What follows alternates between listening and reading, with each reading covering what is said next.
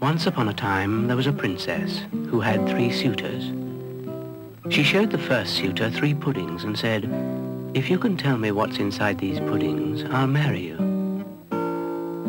But he didn't know, so his head was chopped off. Then she asked the second suitor, who also had his head chopped off.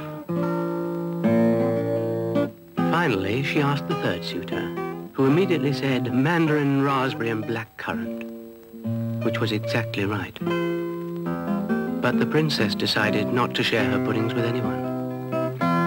New bird's eye hidden centers with fruit inside.